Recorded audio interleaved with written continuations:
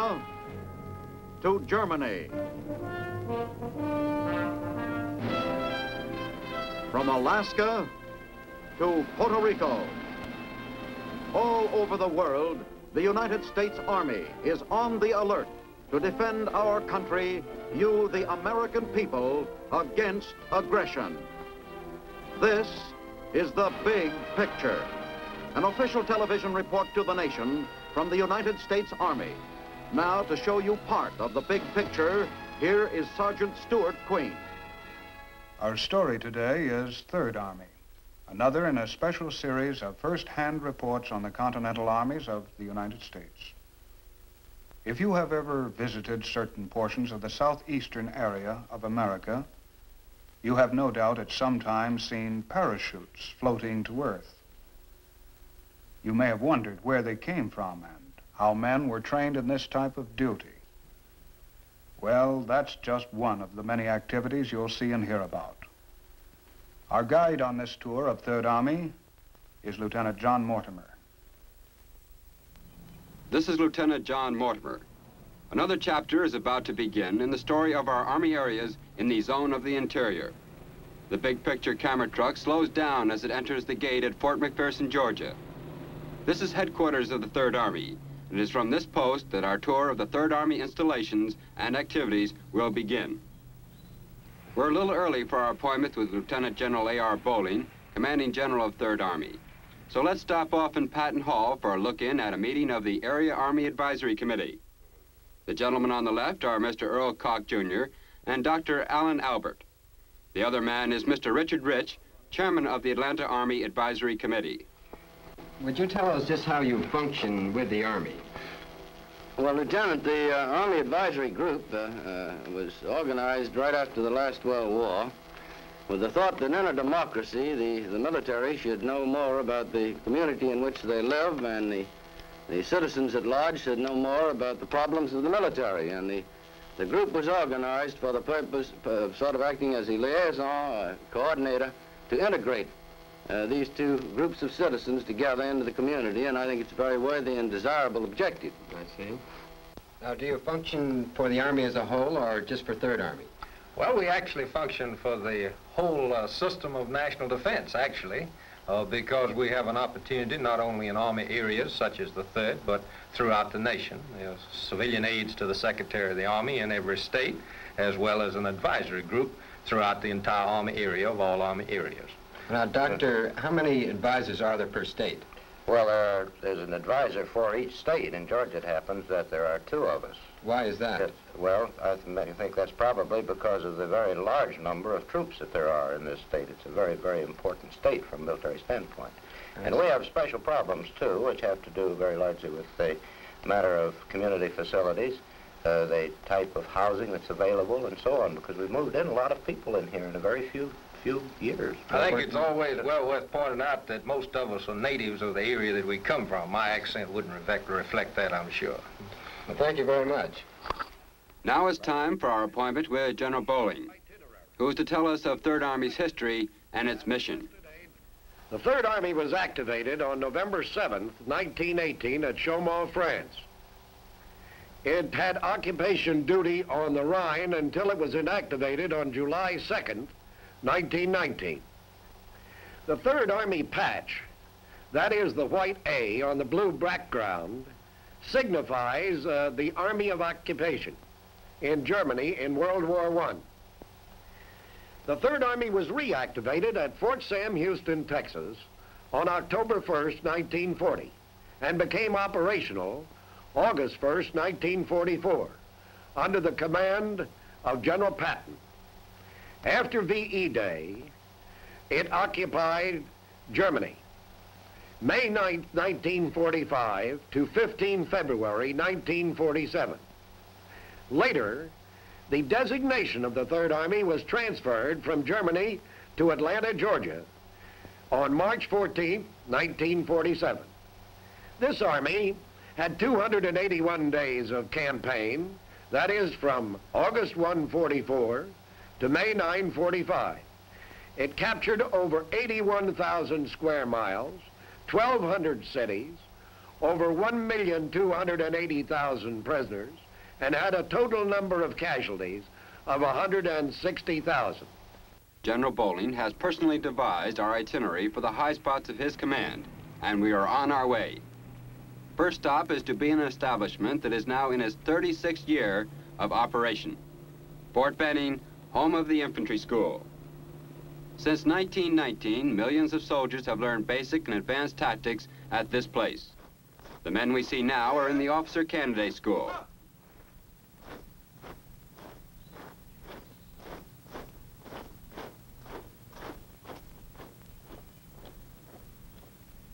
These future leaders undergo intensive training in every phase of military knowledge needed for leadership. All of them are men from the ranks who have been selected for advancement. Most of the activity at Fort Benning revolves around the infantry school. The soldier students are here to sharpen their abilities as infantrymen and to learn of the new developments in this complicated business of defense. Our big picture camera truck trundles over rough terrain to watch one of the many demonstrations which clearly illustrate the problems learned in class. Major Mansfield holds the microphone. Gentlemen, earlier this afternoon we have discussed the methods of attack and the fundamentals that goes in having infantry and tanks work together. Now let's look at the component parts of this small but highly effective infantry tank team. We have on one side combat infantrymen. Here's a typical squad coming into position on your left. Watch, pull. Order, pull. Right, creep. Great trip. All of you gentlemen are familiar with this rifle squad and the weapons with which they are armed. I'd like for you to note the added firepower in the present rifle squad of the extra BAR. Now the other member of this team are the tanks that you see sitting further to your left. Those 5 tanks are one platoon that make up the normal infantry tank team when they are attached to a rifle company. How would you, as the future rifle company commander, like to have a platoon of tanks attached to your rifle company? Do you realize that on each tank, in addition to the several machine guns, they have their normal armament, the 90-millimeter gun?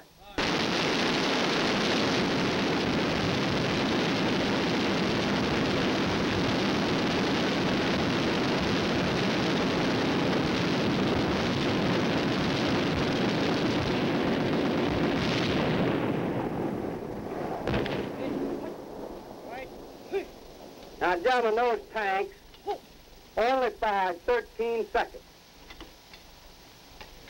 You can see the added firepower that we have within those tanks.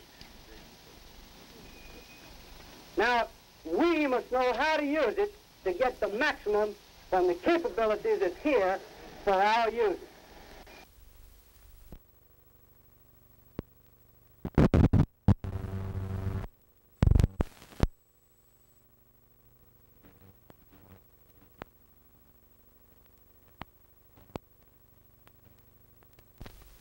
Now, gentlemen, this particular firing that you've seen by this tank platoon, we call saturation fire. We must realize our part that we must play as infantrymen to protect these tanks. There are many weapons and obstacles on the battlefield which affect the operation of these tanks to a great deal more than they do our infantry. We must serve as infantrymen as the eyes and ears, in many cases, for these tanks. An example of this is a tank hunter team. What is a tank hunter team? A tank hunter team is any group of infantrymen armed with a short-range anti-tank weapon. Here is a friendly tank hunter team going into position with a rocket launcher.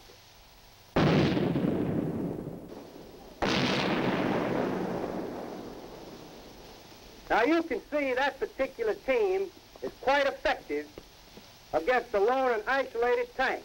And it is our duty and our responsibility to pick that up and destroy it by the use of our infantry weapons. I would like for you now to move forward to the bleachers to your front to witness a demonstration which will be composed of an infantry platoon and a tank platoon in the assault of an objective. Move forward, please.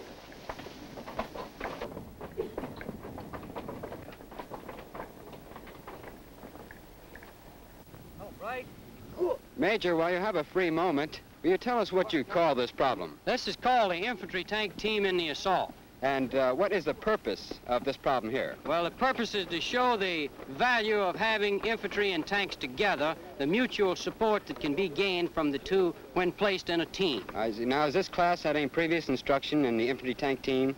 Well, they've had technical training as far as the weapons are concerned, and they've been given classroom instructions on the tank company infantry regiment as to its tactics and organization. Now, will they participate in this problem which you have going on out here? Well, not in the live firing demonstration at first, but they will participate after the demonstration in a lane work, each of the individuals, members of the class, serving as a infantry platoon leader, working with a section of tanks. Well, that's a lot of firepower that we witnessed there earlier in your demonstration. Absolutely, and all of that you did witness and will witness is real live ammunition, giving as much training as we can to these men. The real thing, in other words. That's correct. Well, I see your class is ready. Thank you very much, Right. sir. Thanks for coming in.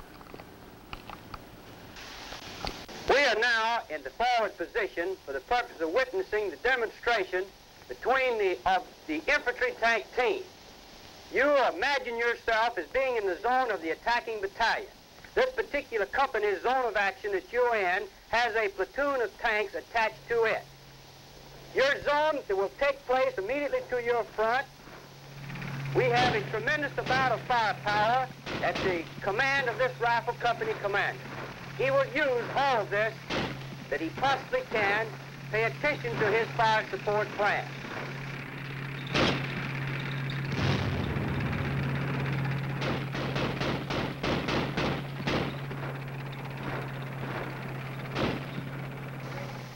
Gentlemen, this concludes our demonstration. The troops for this afternoon were furnished by Able Company of the 30th Infantry and Dog Company of the 30th Infantry. The tanks were from the 550th Tank Company. Now, if you will, thank you, if you will move right out to your lane work. Move out, please. And we were on our way too. Our destination, Camp Gordon near Augusta, Georgia.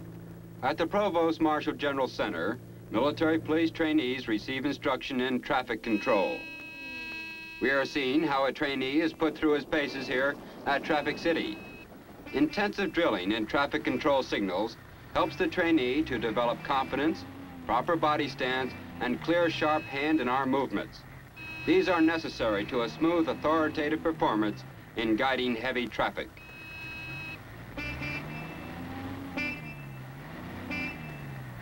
The Criminal Investigation Laboratory is the only military criminal lab in the zone of the interior. Lieutenant Colonel Tolkien is the officer in charge here at the Criminal Investigation Laboratory. Colonel, I see you have two tests going on here. What is this first one? This man here is now determining whether a narcotic or one of the barbiturates is present in evidence submitted by a field investigating detachment. We have many tests of this type being performed at all times. And the second test, I see some GI socks. Oh, yeah, this is a case that is rather peculiar. It was sent in to us from a storage depot in the Alaskan Command, and these Army socks were subjected to a fire of unknown origin. It is up to us to determine, if possible, the cause of that fire. Then you're going to sort of recreate the fire. Yes. This test that is now being conducted is to determine the ignition temperature point. And from that, we can determine whether the article itself is of a combustible nature or whether it was intentionally set. And we hope to be of an assistance in the solution of this case before we are through. Well, that's very interesting, Colonel. Thank you for talking to the big picture camera. I'm very glad to have been able to assist you. Bye now.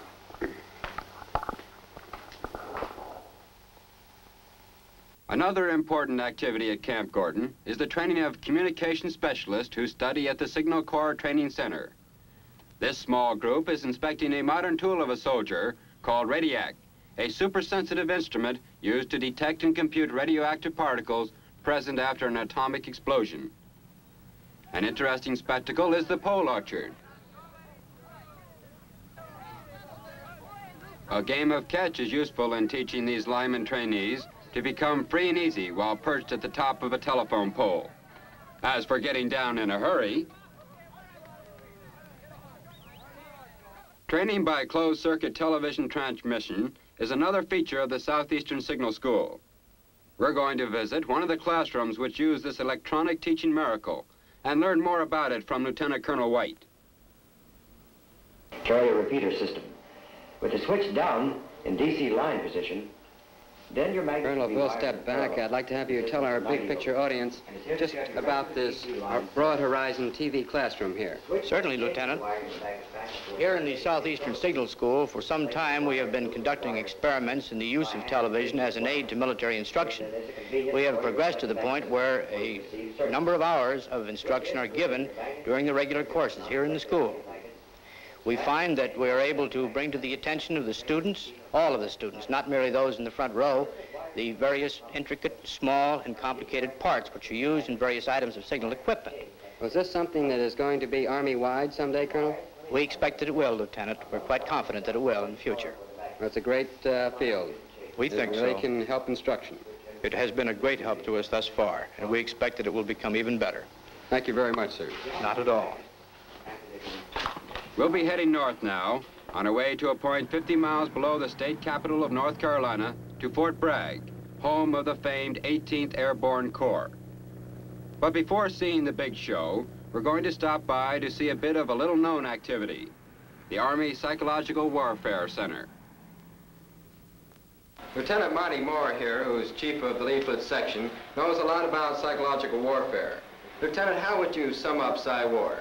Sum it up? Well, I would say that psychological warfare is the actual dissemination of facts to the enemy with the intention of mind of lowering his morale, of his emotions, or his ability to fight. That's quite a mission. Yes, that's one of the toughest jobs in psychological warfare, in actually convincing the enemy soldier or the civilian that we are telling him the truth. You know, if the enemy ever caught us in telling him a big lie, then we would actually be in a bad shape for psychological warfare. If he ever did catch us, all of the work done by the men here in this section and the linguists, the propagandists, all throughout the group would be done in vain.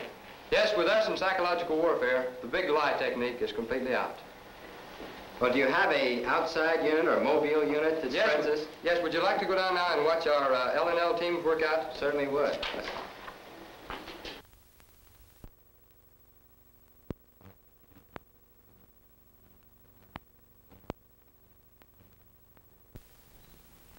A short walk and we're at the site of the field unit. See the Jeep over there? Listen.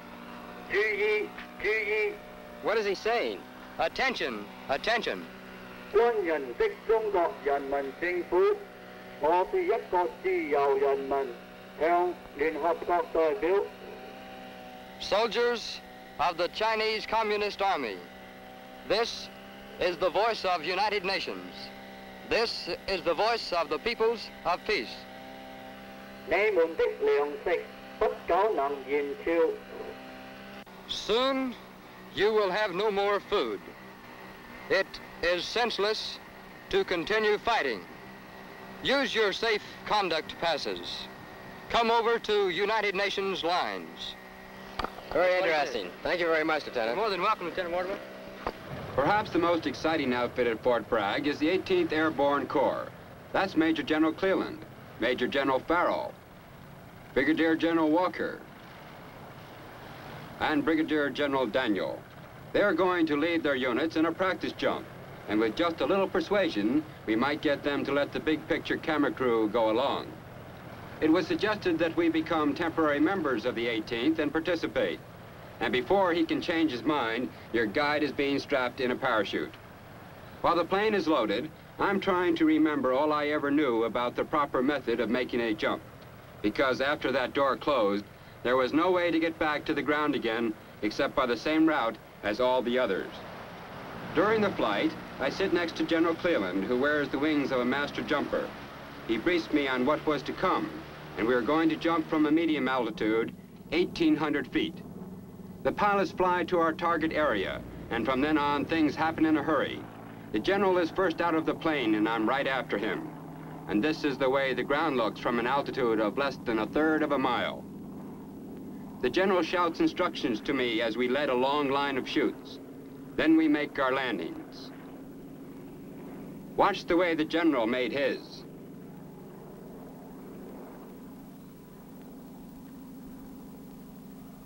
In a few moments, we are picked up and taken to the collection point. And I must say that your guide is having one of the big thrills of his Army career. Let me take this microphone, General. How was it? How'd I do for an amateur, sir? You look like a veteran trooper coming out the door there. Well, it was quite an experience. Well, it was mighty fine that you could go along with us, and remarkable that you could make that exit on the second jump as well as you did. Thank you, sir. I noticed that you came down standing up, sir. That's right. That was my 67th jump, and the first time I've made a standing landing. A first time? First time. Oh, that's quite wonderful. Who were the rest of the people who were jumping with us today? Well, these are all our good chaplains from all the airborne units here at Bragg. Every denomination. These chaplains jump with the men constantly. They're always with them. Oh, that's wonderful. That's wonderful. Well, it's quite an experience, sir. Thank you very much. Thank you very much. Pleasure. Right, sir. No charge. Hey. We leave Fort Bragg and head for Alabama, and an installation which started as an artillery range and grew into what has been called a military showplace. Fort McClellan is our destination.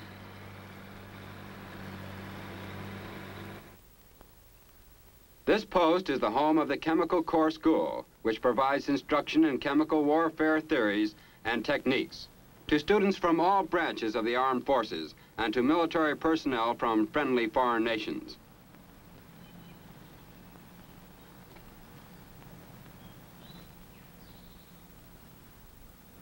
Much of the work here is done in the field, where the Chemical Corps School conducts many kinds of experiments and practice problems.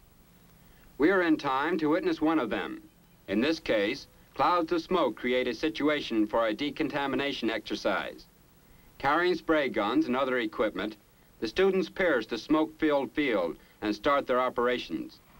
This particular problem is to free equipment from dangerous chemicals or gases. Wearing their special clothing, these men look as though they came from a planet from out of space.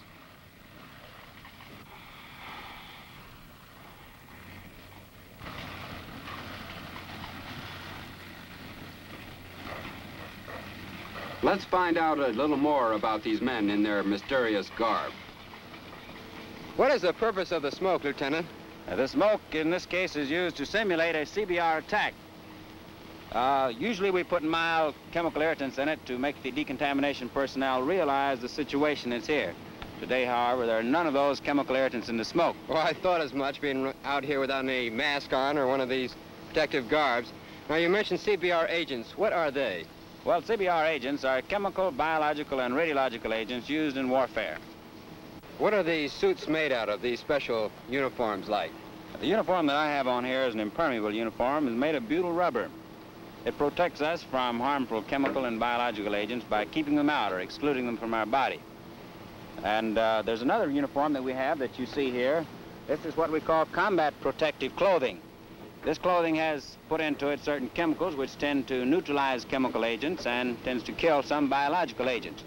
Now, the uniform that the combat soldier wears is not as good a uniform, doesn't give as good a protection as does the uniform I'm wearing here. But it is a good uniform. An infantryman can conduct his mission, can go ahead and effect his mission while wearing these clothing. But do you ever use the real thing, the real gases in this training? We surely do. We use very realistic training here. At the beginning of this exercise, or just prior to the beginning, we place contamination, CBR contamination, on this equipment. I see. And so these personnel are actually doing decontamination as we would do it, as if we'd find contaminated equipment in the field. Well, thank you very much, Lieutenant. Very interesting. Thank you very much. We leave Fort McClellan and travel to our last stop in the 3rd Army area, Fort Jackson, South Carolina. On flanking signs at the impressive entrance to the Leader's School, one reads of the infantryman's mission and his motto on the other side.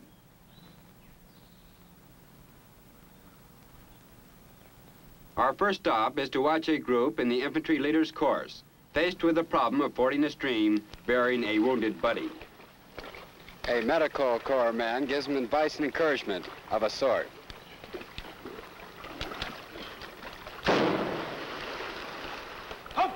Okay, you gather them in and die before you get him across. What are you waiting for? Are you wearing a drown, huh? Come on! Boy, I'm so glad I'm not in this shoot out of pin on lifesavers like you. Come on, head over there.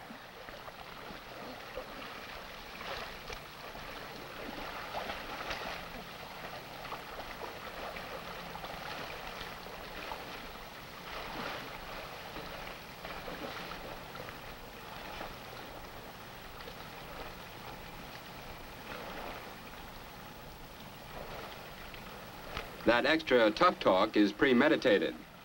The hazing received in exercises like this is a supreme test of potential leader's ability to keep his head under the most trying circumstances and conditions.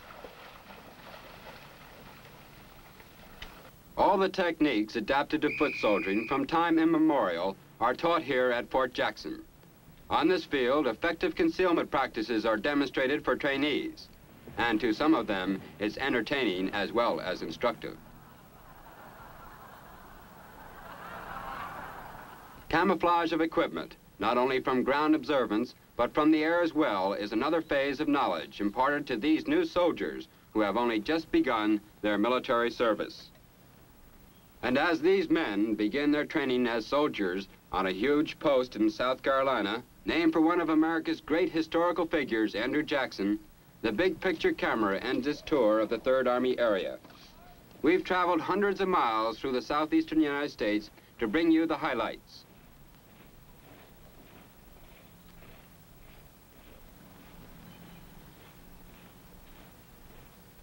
Now our direction is to the westward. This is Lieutenant John Mortimer, inviting you to come along with us again next week when we visit San Antonio, Texas, and begin our tour of 4th Army.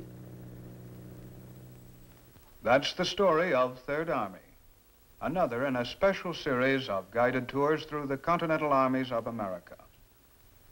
Next week, Lieutenant John Mortimer will again be our escort when we'll be traveling through the area of 4th Army. The marked contrast between the Army of today, which employs weapons such as guided missiles, and that of a century ago can be clearly seen when we visit many historic relics of America's westward expansion. This is Sergeant Stuart Queen inviting you to tune in again next week for another look at your Army in action on The Big Picture.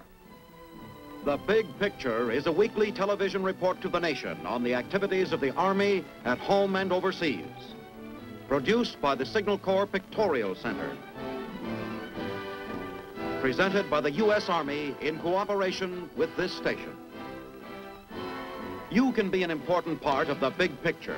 You can proudly serve with the best equipped, the best trained, the best fighting team in the world today, the United States Army.